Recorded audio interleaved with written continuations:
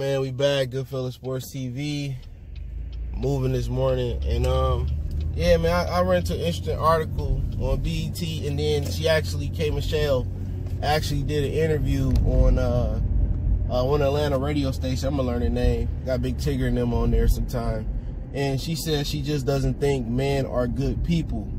All right, I usually try to stay away from the relationship talk, try to keep it on the Patreon or something like that, but let's talk about it, man. She said she don't think men are good people, and it sounds like she's a toxic mother because she said that her son is giving her hell and she don't want to raise another one. If she had more kids, she wants to have girls. See, that kind of trickles down, and you're going to see how I kind of make it correlate or make it connect, and how a toxic mother can create a toxic man. Now, she was just saying, like, you know, men can do small things to cheat on their woman, knowing it's gonna hurt them and destroy their relationship and stuff of that nature. Now, yeah, at the end of the day, some men cheat, you know what I'm saying, and some women cheat too, you know what I'm saying. So it's just something you can't control. If you know your man cheating on you and y'all in a casual, I don't want to say casual relationship, y'all in a regular relationship, and you still marry him, you forgive him for cheating, then you enable that, you know what I'm saying. And that's just what it is. So just don't be like, oh, you know, all men are bad because the men you mess with are bad. At the end of the day, that nice man that, you know, I know she's a singer. I don't know none of her songs. I thought she was Keisha Cole until I seen her booty, you know, a few years ago. But, you know, just because the man that you are dealing with, you know, are cheating, and that's the type of guy you like, the same guy, for some women, they go hand and wait on you hand and foot, that bring you lunch to your job, you know, that give you a couple dollars, that's there for you in your messed up times. You keep them in the friend zone, or you don't want to give them no play, and then you wonder why, you know, the brother go over there and he get with the white girl, you know what I'm saying, or he go get with the other, or he go get with the next girl, he go get with your friend. Most women like a particular type of guy, and they scared to take a leap of faith and try something different. You know what I'm saying? Or they don't want to, I don't want to say lower your standards, they just don't want to give that type of guy a chance. Maybe he too nice, or maybe he ain't thuggish enough, or maybe whatever the situation may be. You know what I'm saying?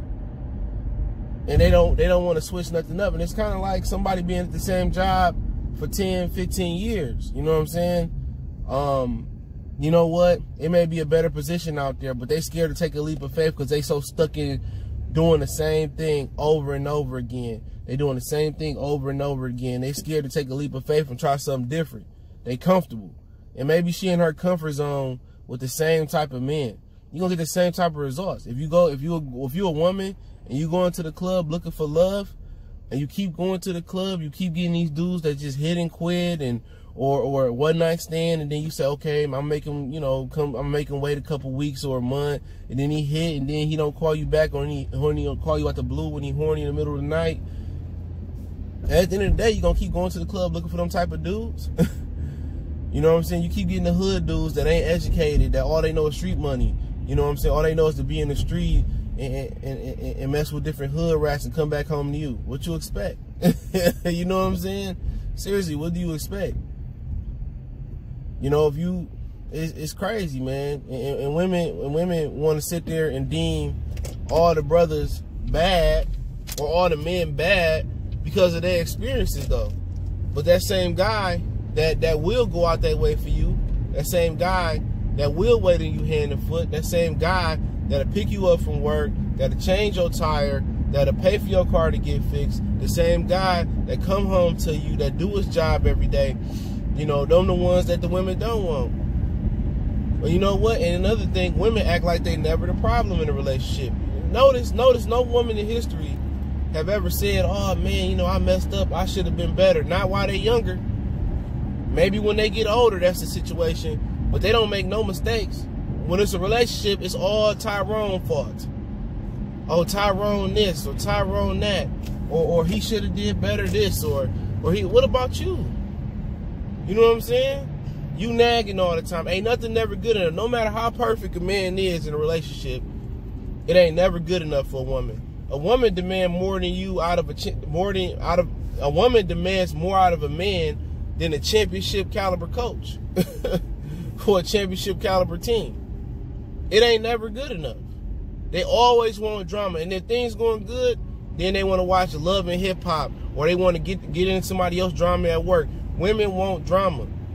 So if you trying to form yourself to make you perfect for yourself perfect for a woman, it's not gonna happen. They never the problem. You know what I'm saying? You gaining 30, 40, 50 pounds, being lazy, laying at home, and your man going to work all day. Y'all got a old school type of relationship where he going to get the bread and all you gotta do is hold the house down, and you not doing nothing else. You're not going to better yourself. You're not working out. You gain 30, 40, 60 pounds. You know what I'm saying? What you expect him to do? Still love you? You know what I'm saying? You laying around, you lazy, you not doing nothing. Like, come on, man. You not holding the house down, you not cleaning, you not cooking. What you expect? They don't see what they do wrong. You know what I'm saying? Never. So she'll lead you to believe by watching the interview that she's doing nothing wrong. When you look at a situation and you got multiple failed relationships with men or with the woman, you gotta look and say, hey, how can I be better? And if you are not relationship material, which some men may not be until they get older, well, you gotta recognize that. You can't play with women's emotions. But women, they never do nothing wrong in a relationship. But then again, the one constant variable in a relationship and it's failing with multiple partners, and I assume she's 30-something years old, maybe 40. You know what I'm saying? The one constant variable is you. Bob plus K Michelle. Brandon plus K Michelle failed. David plus K Michelle failed. Terrell plus K Michelle failed. Equal failure. Hey, Bob, David, Terrell, Brandon, all of them is changeable variables. The one variable that don't change is K Michelle. So what are you not doing to make a relationship successful? You know what I'm saying? Is your hot box just not popping? You know what I'm saying? Are you born in the bed? You know what I'm saying? Are you not submitting? Are you trying to be the boss? Are you trying to dominate a man? You know what I'm saying? Are you not able to cook and clean? It's something that you're not offering. It's something that you're not doing. And if you're not capable of doing it, then at the end of the day, you need to find a man that doesn't demand that, or that's happy with what you bring to the table. But, you know, and then she goes on about her son. You know what I'm saying? And she said, oh, it's hard raising a black man. And long story short, he went out with a white girl without my permission and dated a white girl. We black. I'm paraphrasing. We don't do that. And you know what? It's so hard raising him. At the end of the day, and she goes on to say, I don't want to raise another man. If I do, I want two girls. At the end of the day, even if she didn't never say that to that boy, right? And I assume her son is a teenager, and he can run off whoever he wants to. I see why he went to go get a white girl, dealing with your toxic ass. You know what I'm saying? Very toxic. You ran him to go get a white girl. You know what? And if you got a certain, and she probably got some type of feelings towards his daddy. And you know he got his daddy traits, you know what I'm saying? Look like him, act like him, and stuff of that nature. And they probably chop it up. I don't know if he in his life or not, but they probably chop it up. But that negative energy, how long she been having that negative energy for that boy? Because us as human beings, you don't have to say it. You know what I'm saying? You can feel it. A kid can feel it. A man can feel it. A girl can feel it. A teenager can feel it. You know what I'm saying? So how long she been having a negative energy for her son? How long she been saying, oh man, I'm tired of men and I'm sick of men and this and that and this and that. And your son is going to grow up and aspire to be the man, to be a man and be a great man or whatever man he chooses to be. And your toxic self, K Michelle, sitting here, you know, being negative. Oh, I'm tired of men. I don't want to raise him and he being tough on me. Like, do you really make it public? You see how toxic black women in this situation can turn a black man to go get a white woman? Can you see that? Well, if your mom felt that way towards you, and it's supposed to be unconditional love, right? And it don't seem too unconditional there. And she says she don't want to have another son because of you. Really, it's because of the daddy. That's what it boiled down to. And she pushing him to go get a white girl. She pushing him to try outside the race, to go outside his race. If y'all so black and you raised him to be black, Martin Luther King, Malcolm X, you talking about the Black Panthers, and y'all seen all the Spike Lee movies and all of this, and you raised him to be so black, where did you go wrong at? Seriously, where did you go wrong at?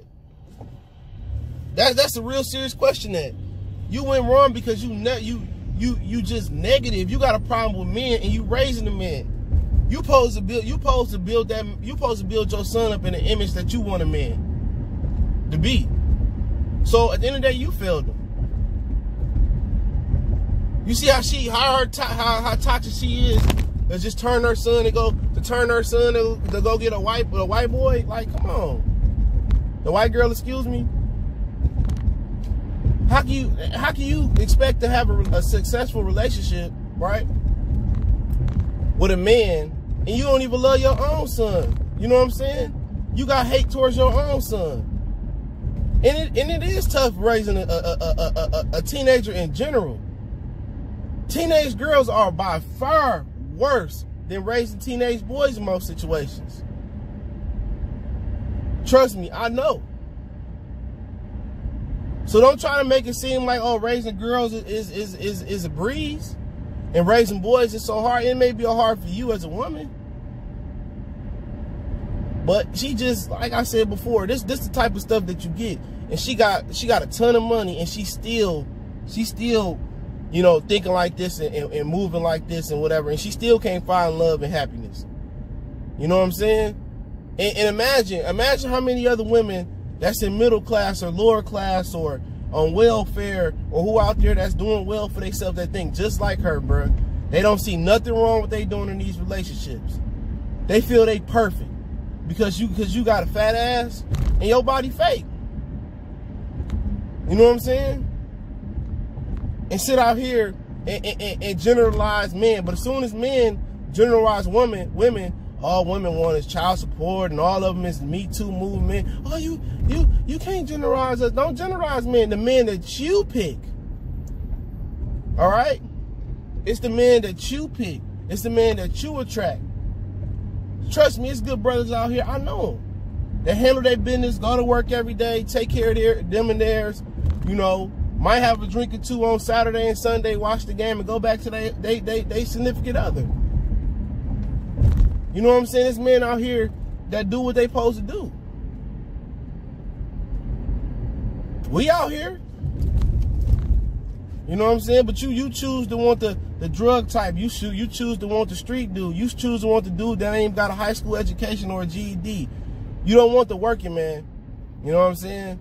But hey, y'all know what it is, man. I ain't even gonna cook too much longer on this, man. Goodfellas Sports TV. Don't forget to check our sponsor, The Health Blaze, at thehealthblaze.com. Promo code Goodfella1Boxing. Get you 18% off the 100% all natural products. Check them out. They got lotion, soaps, foot soaks, bath bombs, deodorant, toothpaste, hair pomade, much more. Website, promo code in the description. Hey, promo code Goodfella1Boxing. Don't forget me on Facebook, Instagram, Twitter. Need to reach out to me. All my links in the description. Quickest way to get in touch with me is email and Twitter, man. Appreciate the love, support. Intro instrumental link in the description. A lot of people ask about it. One time for the one time. Goodfellas Sports TV. We go.